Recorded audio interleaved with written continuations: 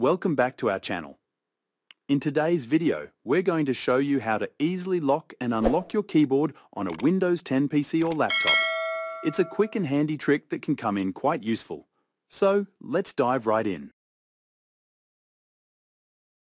To lock your keyboard, simply follow these steps.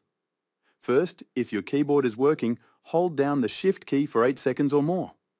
You should hear a sound and a pop-up message will appear on your screen. Here's the message, and it says, "Disable the keyboard shortcut.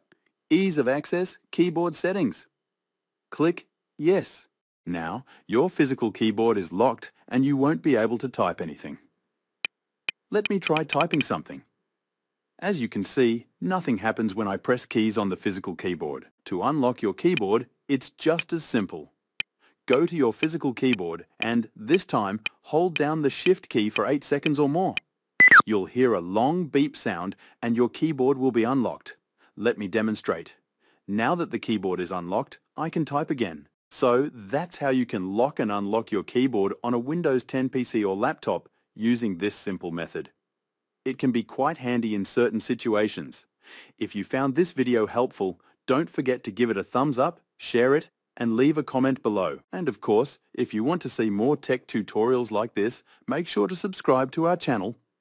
Thanks for watching, and we'll see you in the next video.